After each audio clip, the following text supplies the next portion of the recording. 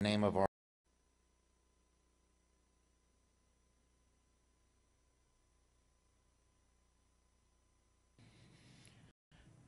We wish to greet you this evening in the name of our Lord and Savior, Jesus Christ.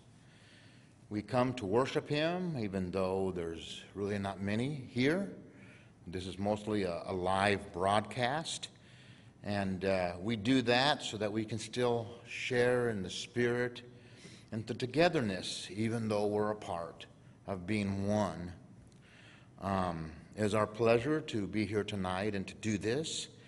And at this time, I want to introduce, although he doesn't need an introduction, our brother Terry Patience. We know that he is the president and the prophet of this church, and it is good to hear him speak and to see what he has to say and to share of our Lord and our Savior, Jesus Christ. For our call to worship, I have chosen from the book of John, chapter 1. I'm going to read verses 1 through 4 and 13 and 14. In the beginning was the gospel preached through the Son, and the gospel was the Word, and the Word was with the Son, and the Son was with God, and the Son was of God. The same was in the beginning with God. All things were made by him, and without him was not anything made which was made. In him was the gospel, and the gospel was the life, and the life was the light of men. He was born not of blood, nor of the will of the flesh, nor of the will of man, but of God. And the same Word was made flesh and dwelt among us, and we beheld his glory, the glory as of the only begotten of the Father, full of grace and truth. Let us turn our hymnals to hymn number 96, 96, and for those who are here, we will stand for the singing of this hymn. Hymn 96.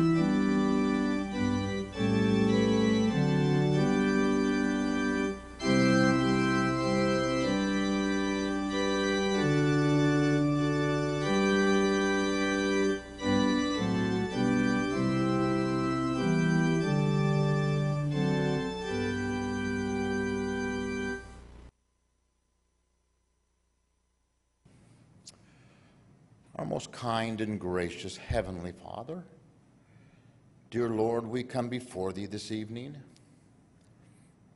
and we ask that Your Spirit will attend with us, and that You will be with us, and that You will feed us, and that You will uplift us and stir up our souls. Father, as we worship Thee this evening, we pray that we will remember Thee and that we will place our attention upon Thee. I pray again for my brother Terry, that as he brings the message of this evening, that You will be with him and that You will bless him in his presentation, that, Father, we might be fed by those things which You have placed upon his heart. So we come before Thee, Father, and we ask these things in the name of Your only begotten Son, Jesus Christ. Amen.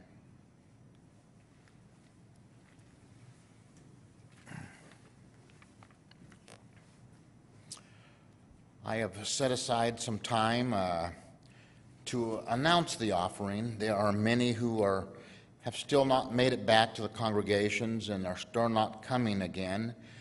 Return to coming again, so we have means of giving to the church and keep that part of our commandment. And we know them, and I see it as up on the screen. We can mail that check to the headquarters. We can call into the headquarters and give our credit card information. We can hand carry a check to the headquarters. We can visit the website. And on your mobile devices that support text messages, you can send to 72356. And in the text message, text the keyword RCJC, and then the fund you wish to contribute to. And you probably see them on your screen. And so these are the means that the church has set up to give. And I know that that most every service that we broadcast, that we share these, but it's good to keep them fresh in our memory and to remind us of the means that we have to give. And at this time, I want to say a prayer for that money that is gathered for our church and our congregations. Our Heavenly Father, we come before Thee and we thank You, Lord, for those blessings that You have placed upon us, and for Your watch care and Your guidance thus far. And Father, we pray that You will continue to be with us. I pray that we will always, Lord, be able to receive those things that we need, not just to function, dear Lord, but to fulfill Thy ministry that You have called us unto. I pray for those who have been set aside and whose responsibilities it is to care for this money, that You will bless them, Lord, that they might use it and do all things according to Your will and as they are seen pleasing in Your sight. So, Father, we pray for Your continued blessings in these things. We ask in the name of Your Son, Jesus Christ. Amen.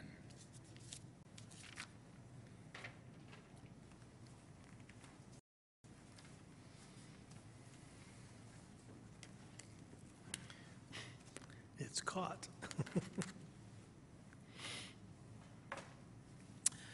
I have a couple of scriptures that I would like to bring to the forefront as we begin to consider the message that I think we can talk about this evening.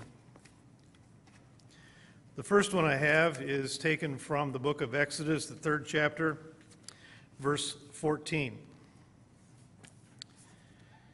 And God said unto Moses, I am that I am.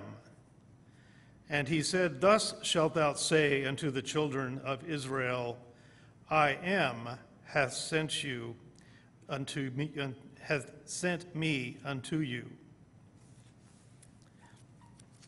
And then going to Matthew, the 5th chapter of Matthew, starting with verse 47. That ye may be the children of your Father who is in heaven, for he maketh his arm to rise on the evil and on the good, and sendeth rain on the just and the unjust. For if ye love only them which love you, what reward have you? Do not even the publicans the same? And if ye salute your brethren only, what do ye more than others? Do not even the publicans the same? Ye are therefore commanded to be perfect, even as your Father in heaven is perfect. And in the book of James, the first chapter, starting with verse 3. Knowing this, that the trying of your faith worketh patience, but let patience have its perfect work, that ye may be perfect and entire, wanting nothing. If any of ye lack wisdom, let him ask of God, that giveth to all men liberally, and upbraideth not, and it shall be given him. And finally, to the Book of Mormon, turning to the Book of Moroni, the 10th chapter, starting with verse 27. And again I would exhort you that you would come unto Christ, and lay hold upon every good gift, and touch not the evil gift, nor the unclean thing. And awake, and arise from the dust, O Jerusalem. Yea, and put on thy beautiful garments, O daughter of Zion, and strengthen thy stakes, and enlarge thy borders forever, that thou mayest no more be confounded, that the covenants of the eternal Father, which he hath made unto thee, O house of Israel, may be fulfilled. Yea, come unto Christ, and be perfected in him, and deny yourselves of all ungodliness. And if ye shall deny yourselves of all ungodliness, and love the Lord God with all your might, mind, and strength, then is his grace sufficient for you, that by his grace ye may be perfect in Christ. And if by the grace of God ye are perfect in Christ, ye can in no wise deny the power of God. And again, if ye by the grace of God are perfect in Christ, and deny not his power, then are ye sanctified in Christ by the grace of God, through the shedding of the blood of Christ, which is in the covenant of the Father, unto the remission of your sins, that ye become holy without spot. May God add his blessings upon the readings.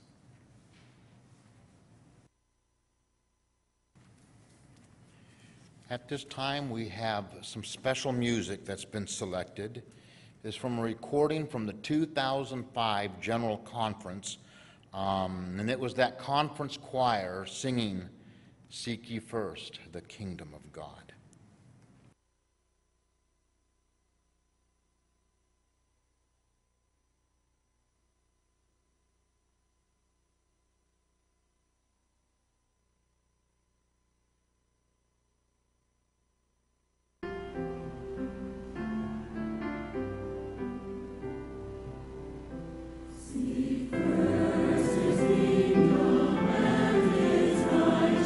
Righteousness,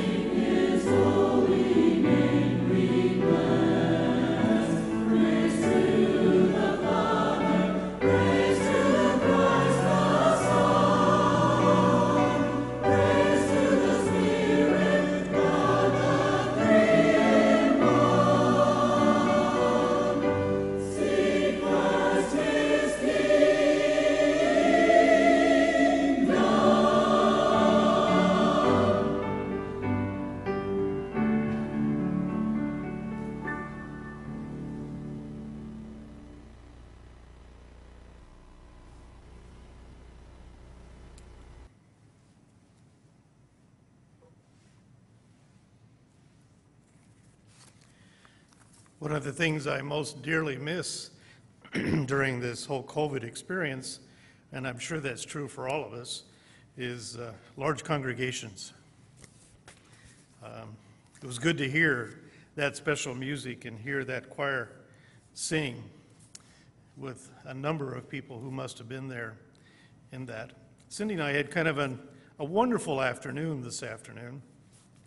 We ran into a series of programs on YouTube called Songs of Praise, and it's several years of programs that have been put on in England where they gathered together people of different communities, and they would put 1,000 or 2,000 people in a cathedral, and they would all sing favorite hymns, some of which I knew, some of which I didn't.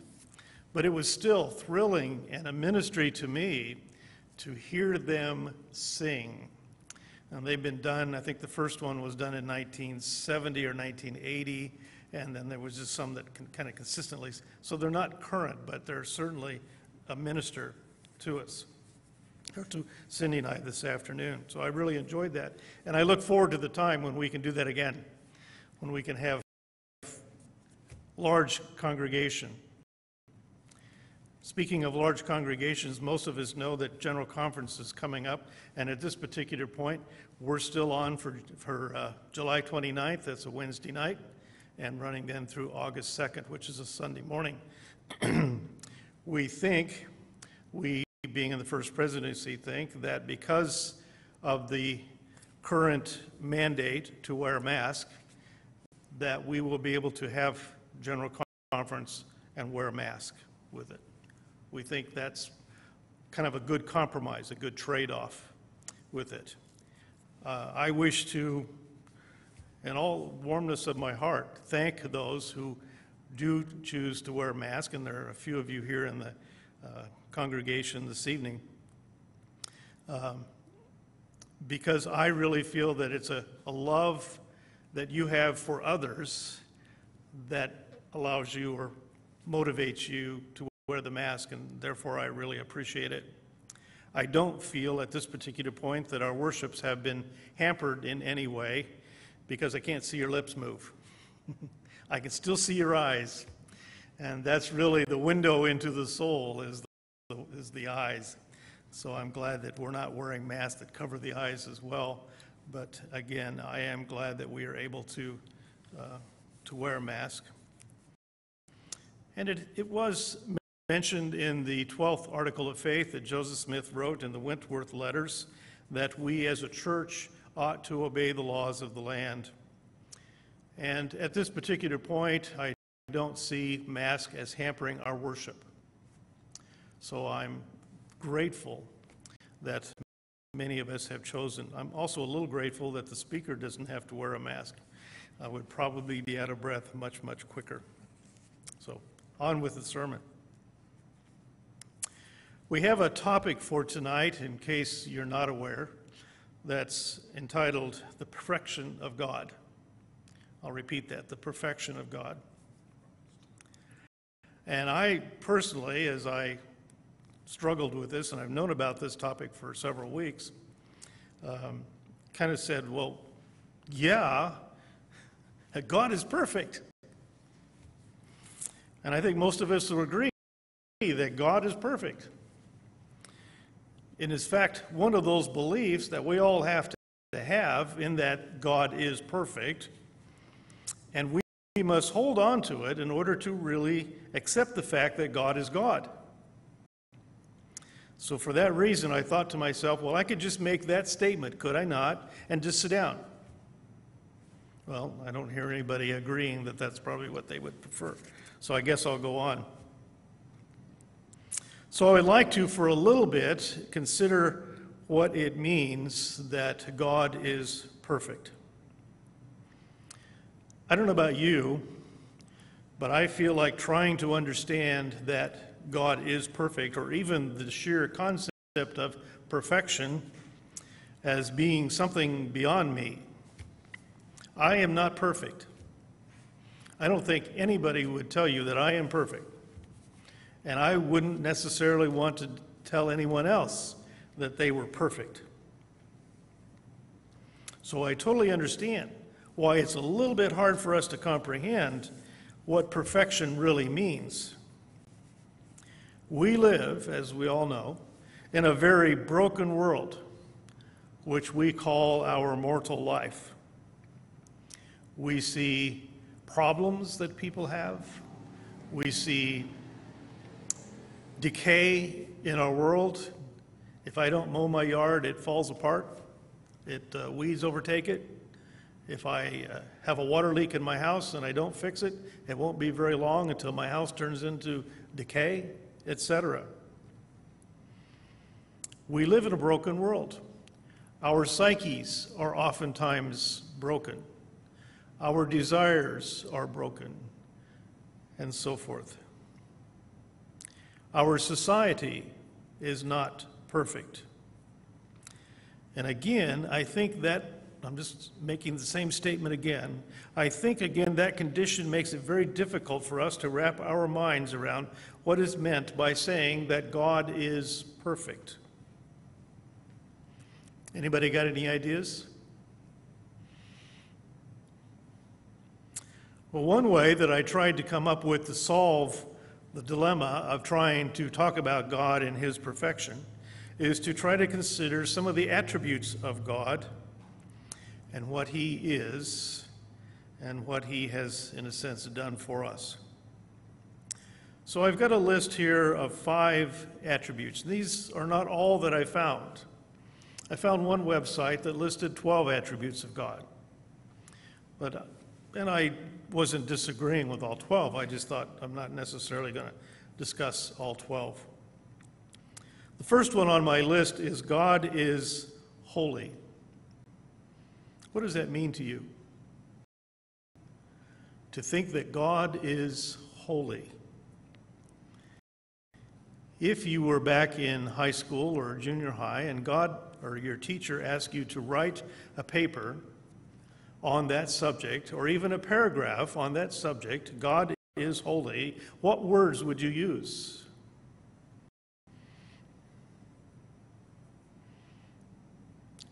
How about unsinful? Okay. How about moral? Okay. And I'm sure that there are others. But once again, we're finding difficulty in describing this perfection of God. Number 2 on my list was love. We have heard that since we were little tykes, where we've heard the phrase, God is love. What does that mean? How do you put that into your paragraph that you're writing? I have a couple of words. Unselfish. I think that's relatively obvious. Even though God does things because he wants to do things, but yet he's doing them out of love, not out of his self-desire to cause things to happen that might be uncomfortable for us. The second word on my love bullet is charity. And the Book of Mormon does an awesome job of talking about charity. Many chapters. Good study material. Basically, I would define charity as giving up oneself. I talked a little bit about our broken society, and I think that's one of the problems that we have in a lot of our people within society, is that they are unwilling to give up of themselves, especially in today's generation of I and me and I want and so forth and so on, and you all know the words that would be used there. We are told to be charitable towards one another. We are told to love one another, to prefer our brothers and sisters. There are many descriptions that we could use for this charity. Many things we could discuss about giving up oneself. The third bullet was goodness. And one dictionary used benevolence along with that goodness. I remember a couple of years ago I ran across that word benevolence, and I thought to myself, what does that mean? Because I don't know that I had heard it. But it's this charitable heart that God has, is that he is willing to do anything and everything for us, that we might be able to achieve the ultimate goal that he has set forth for us. That's God's benevolence, even to the giving up of his Son. Also, along with goodness, there's words like long-suffering. And I am so thankful that God is long-suffering.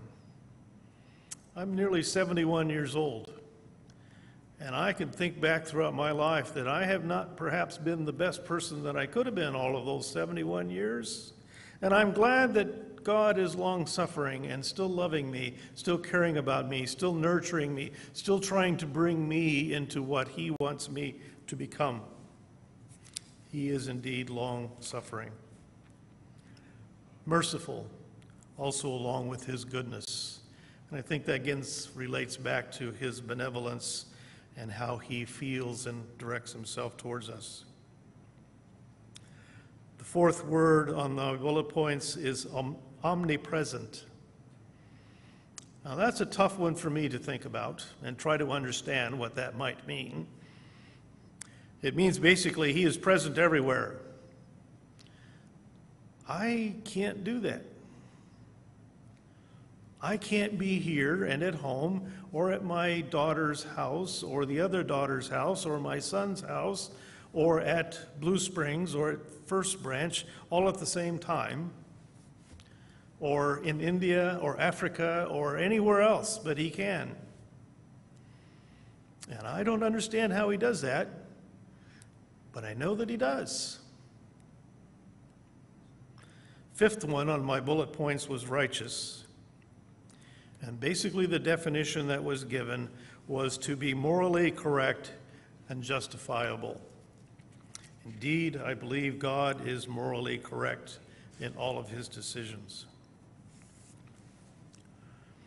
So that's some of the attributes of God in my 5 bullet point list. Another way to try to understand how God is perfect is to observe what we can see and hear and experience those things that are fulfilling in the creation that God has given us. I love flowers, especially when they're fairly new and they're still fairly perfect. A rose that has just come forth, a peony that has just blossomed and come forth, a cactus flower that has long awaited some rain so that it could bring forth a flower. Those flowers are beautiful. They're so perfect in what they're supposed to do and how they look and how they appear. And I can enjoy that kind of perfection. And if I'm really in tune with God, I think I can look at those objects of nature and say, there's some perfection of God. Is it not? Having studied music in college, one of the things that we had to do was a rather lengthy, gruesome 2-year course on music theory, where you begin to understand the chords and the makeup of our Western culture's music, all the different nuances, all of the different things that flow from one chord to another chord, one note into another note, that makes it sound rather inviting. There is in music what they call the dominant note. If I'm working in the key of C, the dominant is C. And I could go to the piano and I could play middle C or an octave above or an octave above or below or below. And that sound ought to be perfect. Unless, for some reason, the piano hasn't been tuned for a while. If you've looked inside a piano, and it's kind of a fascinating place to go, But for every note, there's a little hammer that comes up and bangs on that set of strings. And I say a set of strings because there's usually 3 strings for most of the middle keys of our keyboards. 3 strings. Have you ever heard a piano that all 3 of those 3 strings don't match? Yes, I'm sure we have. So if they don't match, it's less than a perfect sound. Then if you take a chord and you try to add the 5th, which is 5 notes up the scale, and that adds a little different tonality to what you're playing. You've got your 1st, your dominant, and your 5th, and then you can also add the 3rd, and you have a perfect major chord. And as long as all of those notes are perfect, it sounds wonderful. And you can make it minor by changing the 3rd down a half step. But that can still be a pleasing tone. You can add the 7th of the scale to your dominant chord, the 1, 3, 5, and now the 7, and it has a little different tonality. It has a little bit more dissonant to it, not quite as pleasing. It's kind of like a little bit of a driving tone that wants to be, in musical terms, resolved. It wants to move into the dominant note again. And in fact, if you start looking at how musical pieces are put together, most often, when you get toward the last few notes of a piece, you find that the notes are in the 5th of the scale, possibly adding some of the 7th, because it's driving you into and back to the dominant key, whatever key that might be. And that feels comforting and relaxing to the body and to the ear when that resolution takes place. Again, as long as all the strings are working together. And it takes a wonderful piano tuner. There's a real knack, a really good ear, a little bit of training, well, maybe a lot of training, for a piano tuner to be able to sit down and take all 88 keys that are on a keyboard and make them sound like they're supposed to sound so that it's pleasing to you, to us, and it becomes perfect. Now, there are some musical pieces by composers, especially going back about 150 years ago, that to me don't sound quite so perfect because they tried to do too much. They're less simple. I personally like the Baroque period where it's a little bit simpler, a little bit more straightforward with it. But that's just my opinion. What's perfect? In the sense of the musical tones. What do you hear as being perfect, pleasing? What do you hear as being a ministry unto you? Again, what I'm trying to do with this is just try to give you some concept of what perfection might be. We've talked about the beauty of nature and the perfectness of that in some situations, and also now the musical chord and how that might be perfect or less perfect with it.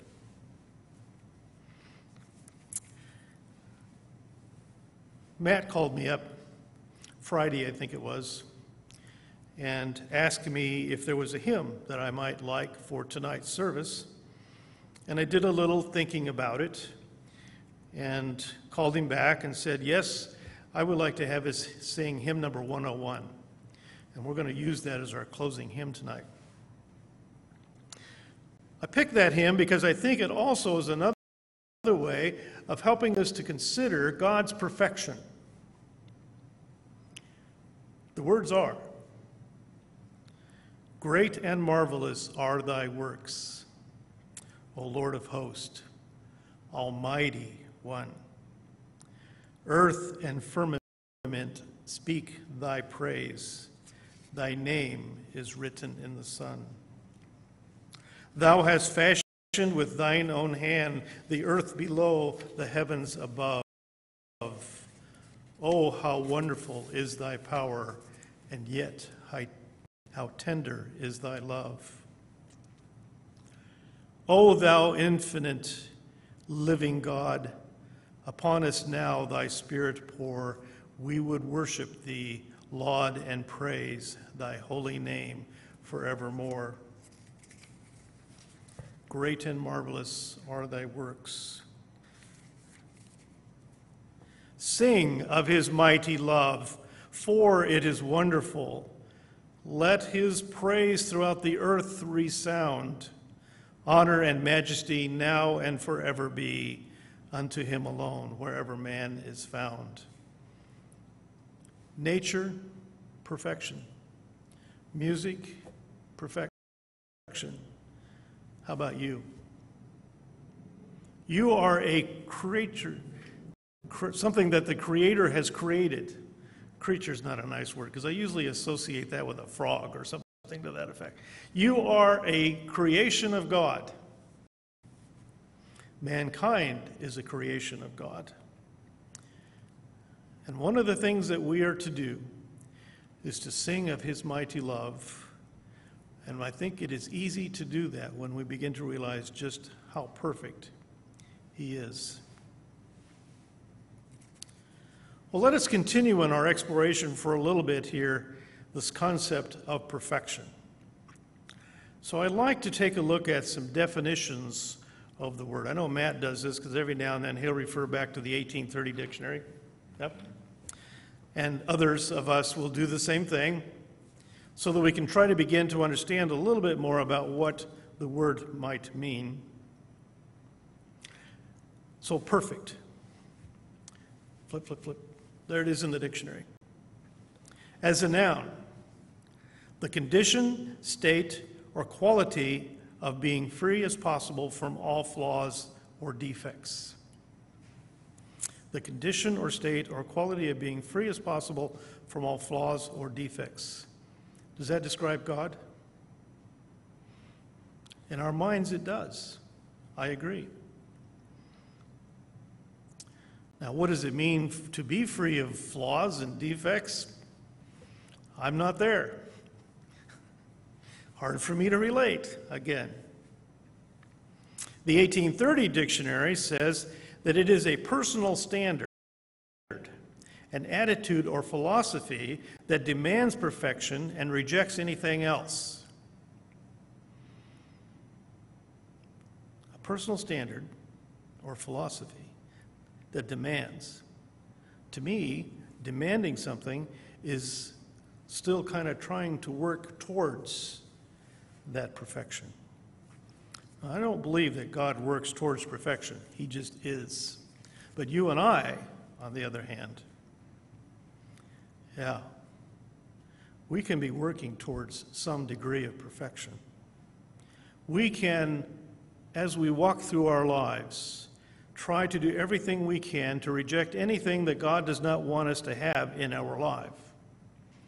And as we do that, we get closer and closer to being what God wants us to be, what he created us to be. The American Dictionary defines perfect as the highest degree of goodness, of holiness, of which man is capable of in this life. And it used words like completeness and consummate. Here again, a little bit of that putting our minds forward into some kind of a condition that we might obtain to, or desire to, or work towards. Other words used in the dictionary for the word perfect are words like ultimate, absolute, fully informed. Ooh, I like this one, but certainly haven't achieved it. Perfect in discipline. How about nothing wanting? If I have created the perfect musical piece, and that perfect musical piece ends, and it's like the mind and the ears just, yes, it's done. That was wonderful. That ministered to me. Kind of like the hymns Cindy and I were singing or hearing this afternoon. They were people, lots of people, singing hymns together in unison and in parts, and they did a wonderful job. And then it resolved towards the end. It went through that tonic chord into the dominant chord, and the music ended, and you just kind of wanted to take a sigh of relief and realize that you had been ministered to. It was nearly perfection.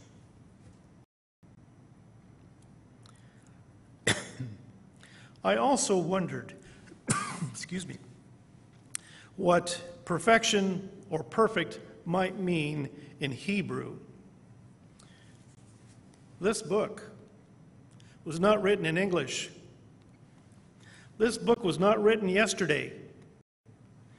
And when the people who put this book together wrote it down in Hebrew and in Greek, perhaps what they were thinking of when they wrote it down was perhaps not the same understanding that I might have of perfect and perfection.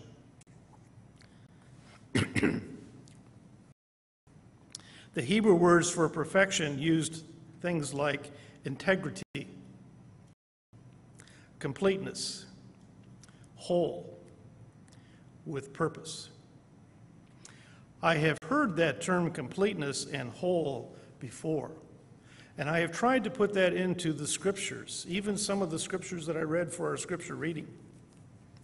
And I think they fit, because it is the men of the scriptures who wrote the scriptures who were trying to get those people and us to see that it is an accomplishable thing to be able to become whole.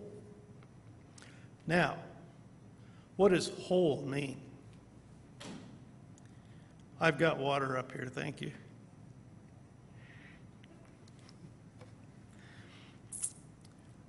Whole to me means that I have become what the Creator of me wants me to be.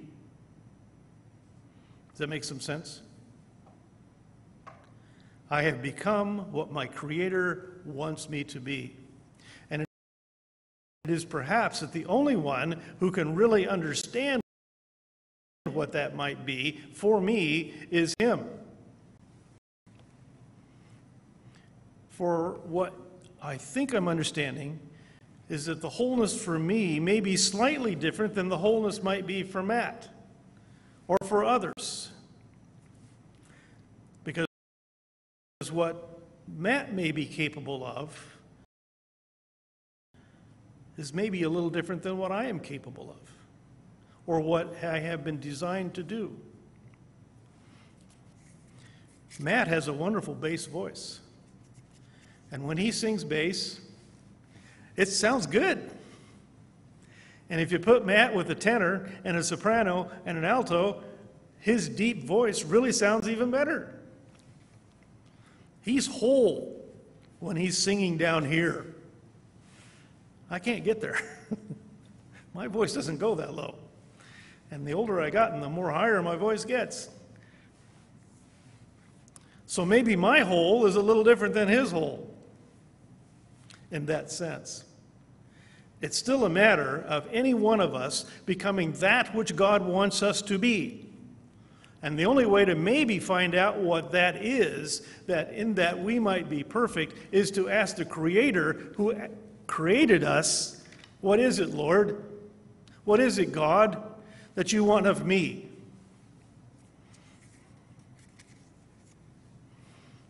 And then you have to stop and listen and to obey. Now, I've mentioned somewhat the difficulty we have with these definitions. I came up there with 5 different dictionaries and 5 different concepts of perhaps what perfect or perfection is.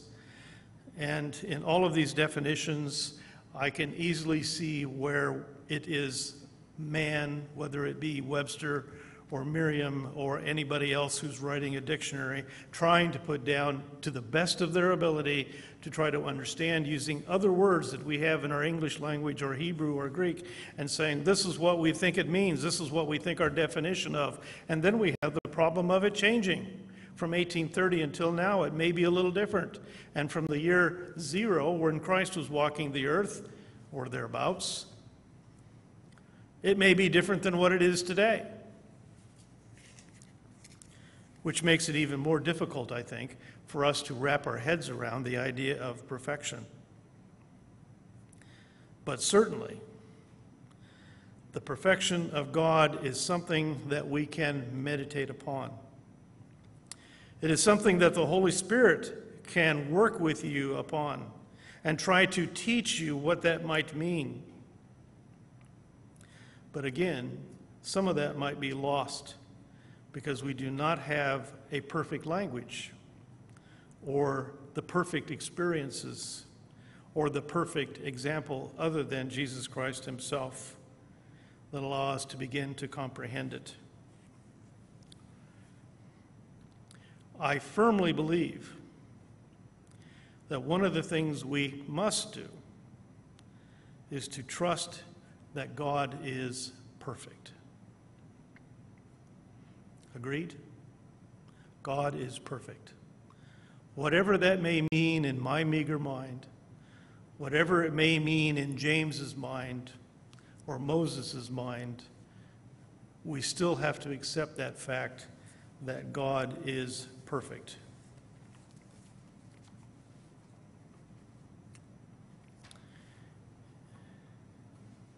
I read to you in the scriptures,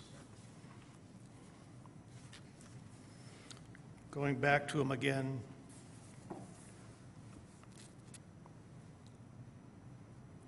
There it is. The 3rd chapter of Genesis, and we can hear again the words, "And God said unto Moses, I am that I am." Is that all we need? Is just to understand the great I am is the great I am. Another part of our problem with trying to contemplate or to meditate upon perfection of God is not only that we don't understand the language sometimes, but that we try to put it into the context of our own lives. And we have a dilemma because in some places in the scriptures, mankind has been asked to be perfect. For example, Matthew 5:50. And these are very short. "Ye are therefore commanded to be perfect, even as your Father who is in heaven is perfect."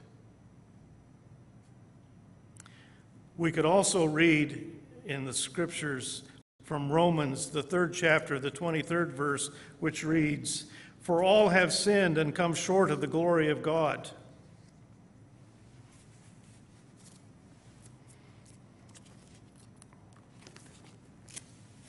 I'm going to read just a little bit beyond to verse 23. Reading 23 again, it says, "For all have sinned and come short of the glory of God." So I know that I am not perfect, not only because I know that I'm not perfect, but because the Scripture tells me that I have sinned, and every one of us has done the same.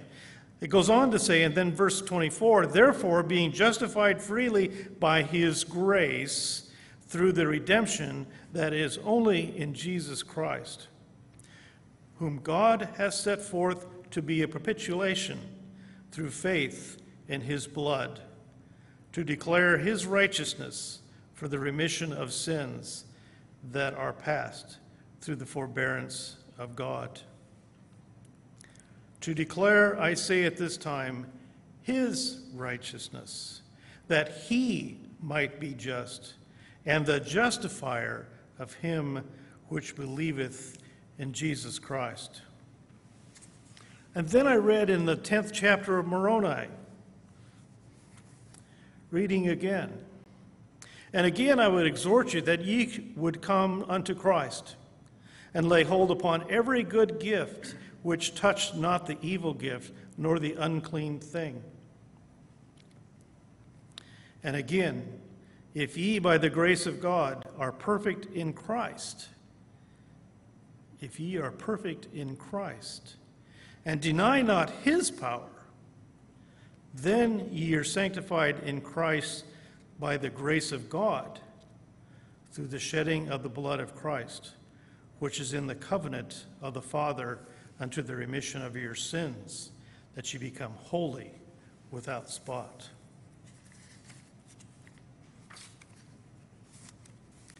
Little side note was to wonder about how many people, and you probably have heard this as well, have said to themselves something like, well, I can't be perfect because I just know who I am, or I'm not perfect, or I'm not going to try anymore.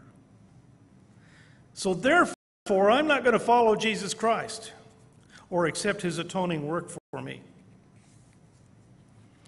Many, many people have turned away from the gospel or have fallen short of doing what they could do because they think this perfection is unobtainable.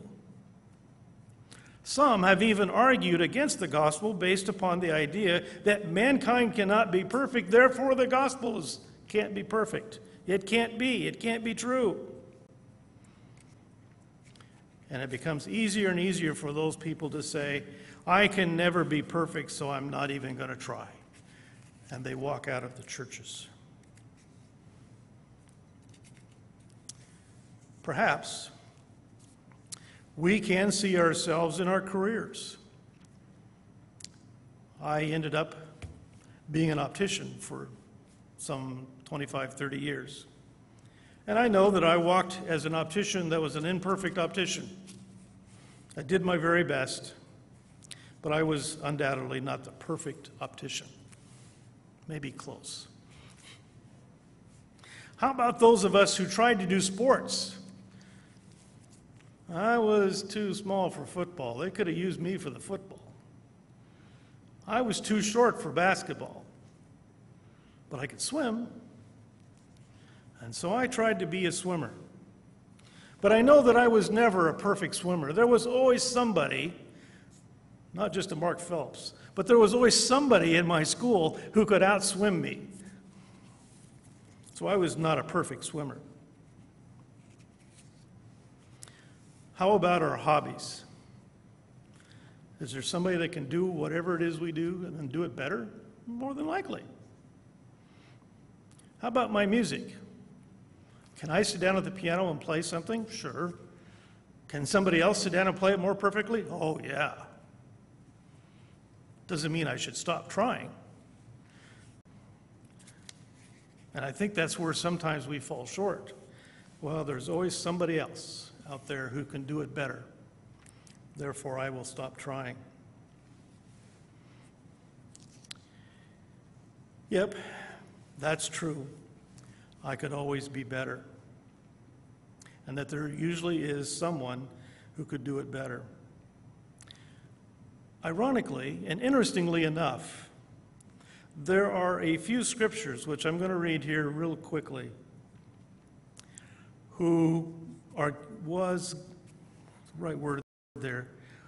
scriptures that were given to people in the scriptures that have to do with perfection. Starting with the first chapter of Genesis, verse 27. And I, God, said unto mine only begotten, which was with me from the beginning, let us make man in our image, after our likeness. And it was so. If we are made in the image of God, does that mean that I can become perfect and be like him? I think so. Genesis 8:16. And thus Noah found grace in the eyes of the Lord, for Noah was a just man and perfect in his generation. And he walked with God, and also his 3 sons, Shem, Ham, and Japheth. Genesis 17:1 and 2.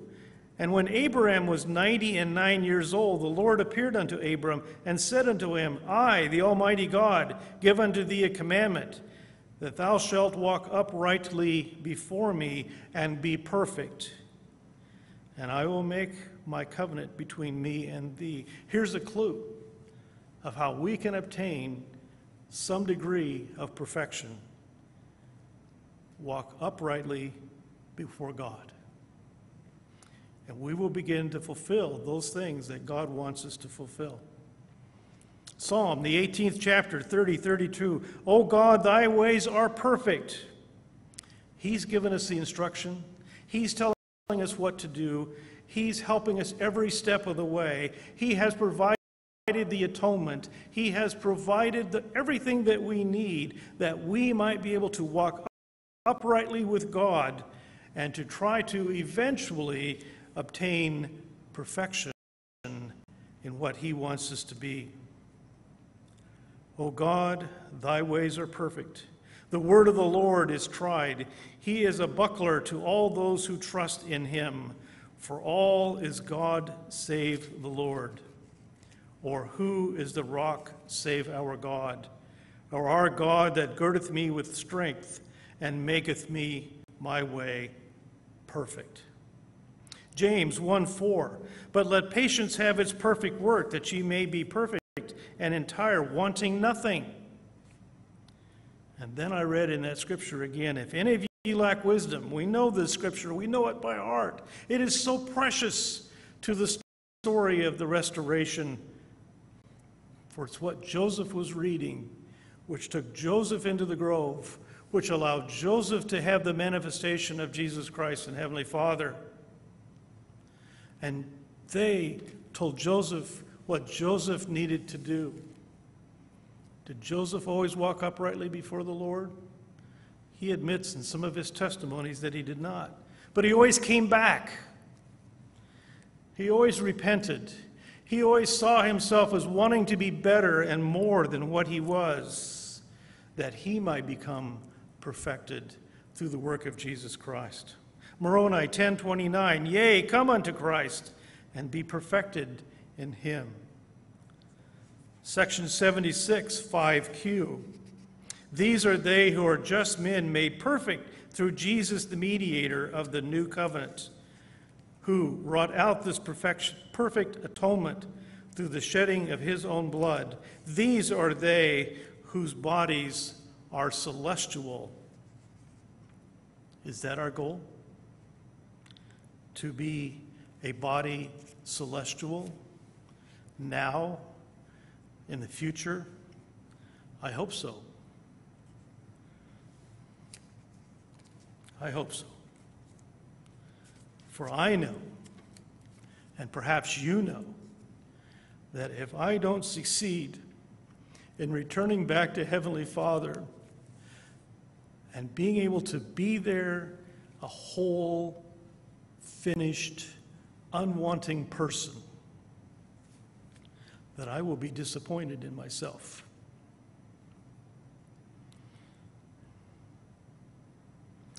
I mentioned earlier that we today might have different twists on the work of perfection. I also stated that because we define perfection as being ultimate and absolute, we might turn away from our attempts to achieve it. We might even ask ourselves whether we think that somehow or another God is asking us to do something crazy. I can't be perfect. And yet he does ask us to do that.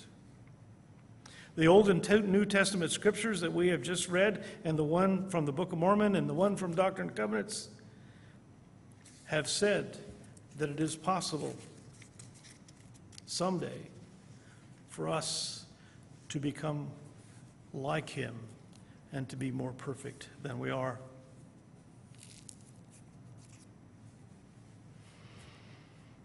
When I become all that God intends for me to become, then I am complete.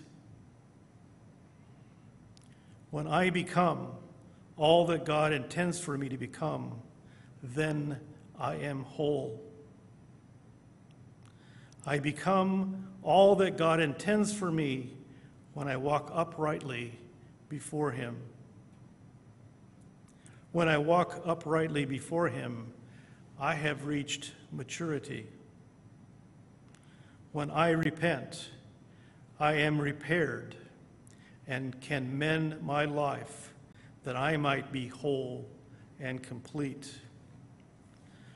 I am complete when I walk with Jesus Christ. Yes, I definitely believe God is perfect. He always was, he always will be, and we cannot necessarily comprehend fully what that means.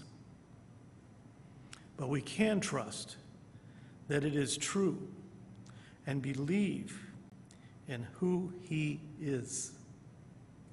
We can study his words. We can look to the complete example of Jesus Christ, his Son.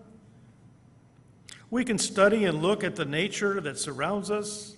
We can listen to music that is done to near perfection. We can see those wonderful attributes of God as they are manifest in the people who are around us. And fellow saints, we should be exemplifying those attributes towards others so that they can see what God is like. We can accept the work of the Savior. We can become ministers to each other. And by so doing, we can have a more perfect walk with Jesus Christ and Heavenly Father. I'm going to leave you with one last scripture taken from the 1 Peter chapter 5, 6 through 11. And it reads, "Humble yourselves, therefore, under the mighty hand of God, that he may exalt you in time, casting all your care upon him, for he careth for you. Be sober, be vigilant, because your adversary the devil, as a roaring lion, walketh about seeking whom he may devour, whom resist steadfast in the faith, knowing that the same afflictions are accomplished in your brethren that are in the world. But the God of grace, who hath called us into his eternal glory by Jesus Christ, after that ye have suffered a while, make you perfect, establish, strengthen, settle you. To him be the glory and dominion forever and ever. Amen."